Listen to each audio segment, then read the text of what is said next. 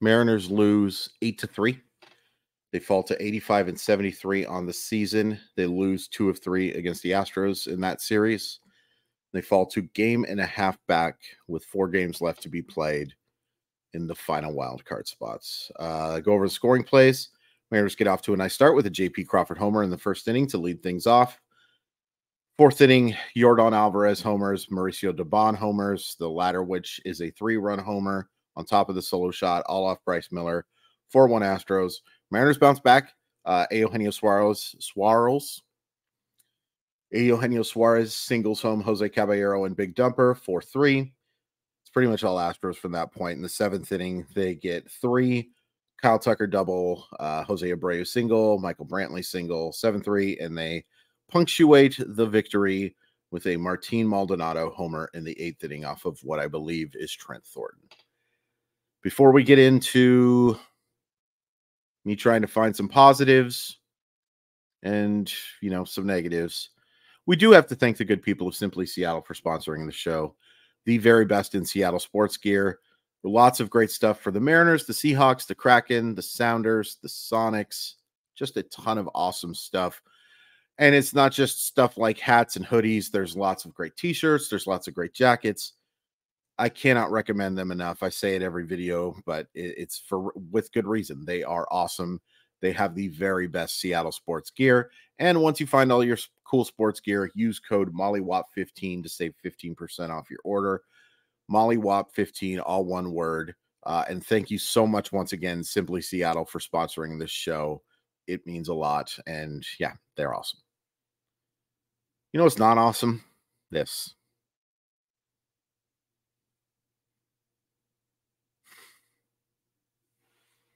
Do I even want to do any positives? I mean, I don't know if I want to, but I should. Crawford reaches 4 times. Suarez reaches 4 times and drives in a couple of runs. Anybody else really worth talking about as a positive offensively? No. Sam Haggerty reaches twice. Good for you. Steals a base. Used to look like a nice little option late in the season, which has been nice. Pitching wise, Spire was fine. Topa gives up 2 earned runs, but actually I think was okay. Not great, but okay. Dominic Leon doesn't give up a run. Lots of negatives on top of just this sucking. Stinking. I should say stinking. So Bryce Miller was pretty good for the first 3 innings. They'd get away with some middle stuff, but he was pretty good. A 4th inning is just an example, though, of how much work there is to be done if he's going to be anything more than a back-end starter. He got shelled. He got shelled that second time through the lineup. And,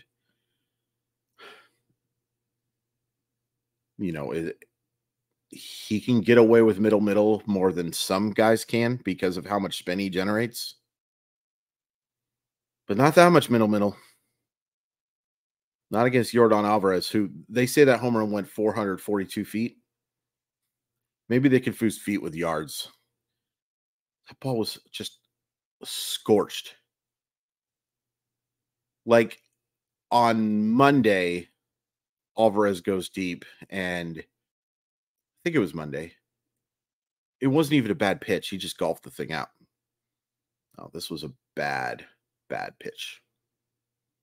And then he gives up, self-inflicted damage and a long home run to Mauricio Dubon, and that ball was scorched too. Clobbered. Just wasn't nearly good enough. Just wasn't nearly good enough. Topa didn't miss any bats. There were a lot of strikes, but... And then Brash comes in, and look, he wasn't good. I also hate the usage. It's not just about the protecting the arm stuff. He threw 25 pitches in 2 innings yesterday. And I realize you're hoping that he can give you that strikeout. or get that quick double play ball. But they got such a good look at him yesterday. And you saw Kyle Tucker hit the ball fairly hard off of him yesterday, too. And, part of it is, hey, they're limited in part because of the Paul Sewell trade.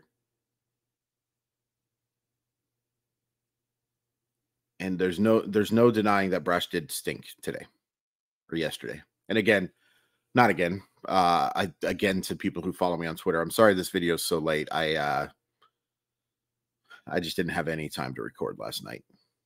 It's been, those of you who know, but it's been hard. Really, really hard. This didn't help.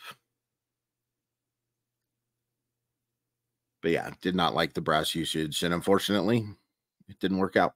Not even close to working out. Could not keep you in the game.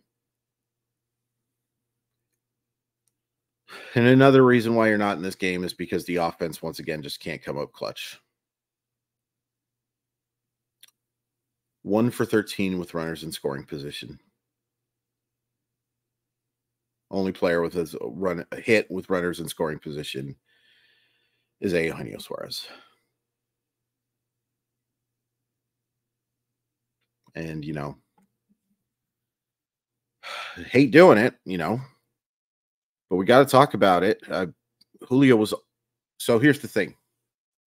Julio's first at bat was terrific. I was feeling so good.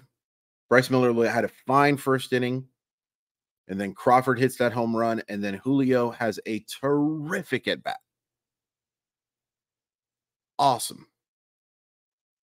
Draws that walk, gets on. You're feeling good.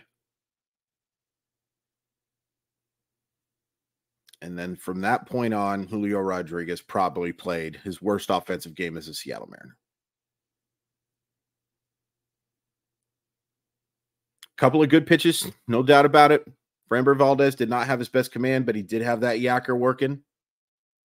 Tip of the cap there. But a 4 strikeout night where you leave that many guys on, you can't. You just got to call it like it is. He didn't do his job. He did not do his job. The Mariners are not even kind of in this position, if not for Julio Rodriguez. But this is a daily show, and we're going to point it out. Really, really bad game from him. Teoscar Hernandez, though, even worse. Because not only does Teoscar Hernandez go over 5 with 3 strikeouts, his effort on that ball in I believe it was the 7th inning. Yeah, it was definitely the 7th inning. I mean, that opened the floodgates, folks. To not be able to get in front of that baseball is pathetic. I do not care what the metrics say. And in fact, I haven't even looked at the metrics all that recently. Every once in a while, Teoscar Hernandez is athletic enough to go get a baseball. And he did make a really nice catch on Tuesday. Tuesday? Yeah. My days are just...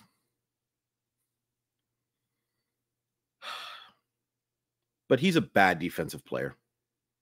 In fact, I don't want to see Teoscar Hernandez ever play in the outfield again. More than fine with him coming back as my designated hitter. But I don't want to see him play the outfield ever again. Horrific game. France was bad. Rally was bad.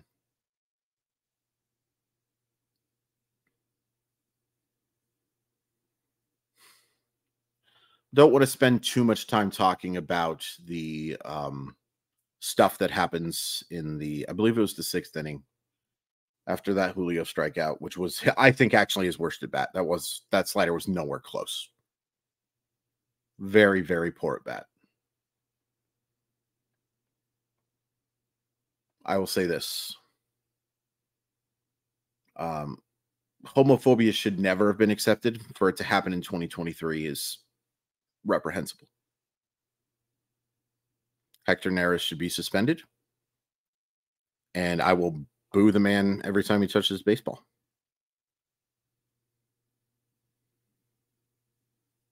And for every fan that's out there defending him,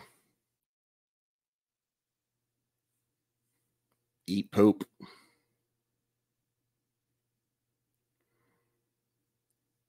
It's not a likable team. It's not a likable fan base. They don't care.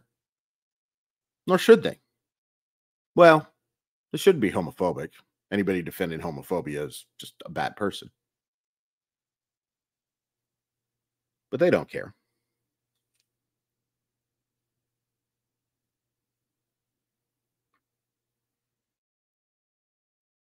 Good for the Seattle Mariners for defending their teammate after being called a reprehensible word. Beyond reprehensible. Disgusting, vile. Disgusting. Just disgusting. So, there's 4 games left. And by the way, I don't think I said so in this video. The Mariners have been eliminated from American League West contention. The best they can do is finish at 89 and 73. And because Texas has already clinched that tiebreaker, it's not good enough. So they will not win the American League West for the 22nd consecutive season. And I'll be honest with you, I'm pretty bummed about it. It was there. It was there for the taking.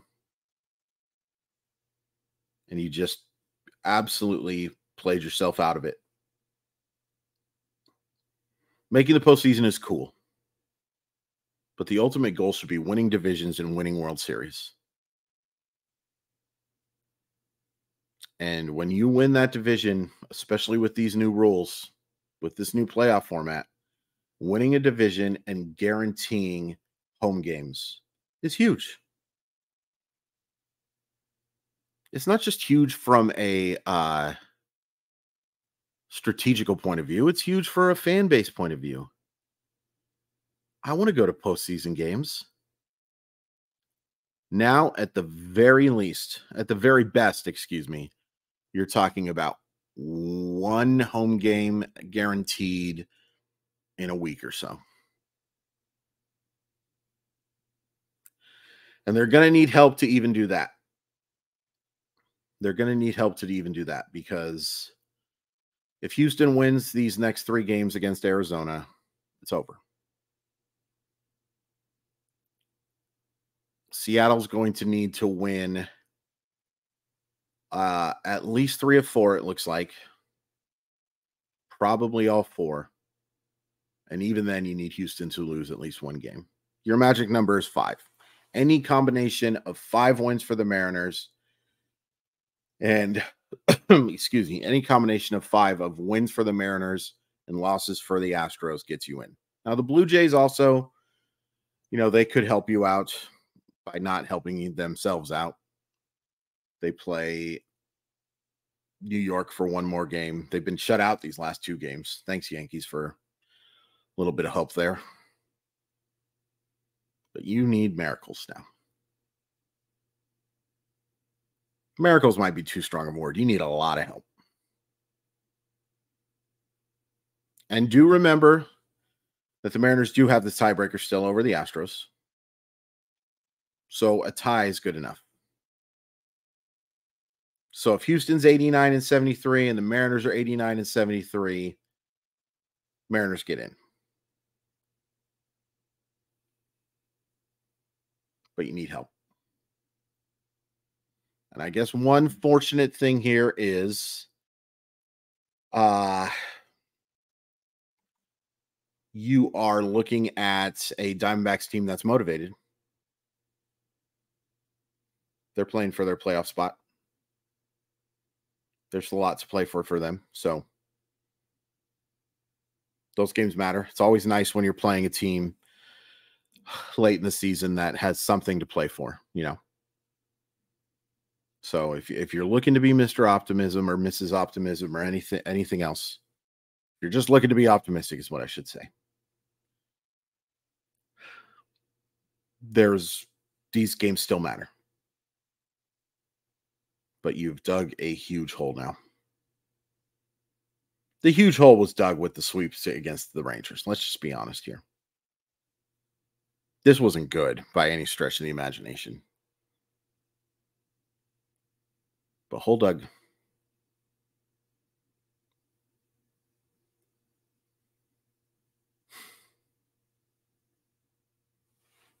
I'm frustrated. I'm sad, and I'm overwhelmed. Like, this might be the most overwhelmed I've ever been in my life, if I'm being completely honest with you. There's just so much to do. There's so much going on in my life right now, and you know, I love doing these videos, thankfully, but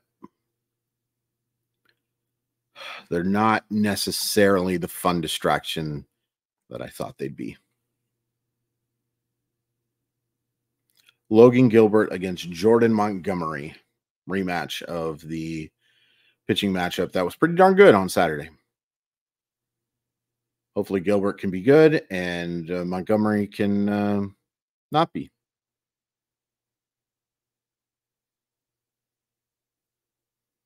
I'd really appreciate you hitting like and subscribe. I'd really appreciate you telling your friends, whatever, you know, start a chain talking about my OY. We will not go live for this one, but we will go live Friday, Saturday, and Sunday. Hopefully those games still matter. But either way, we'll go live.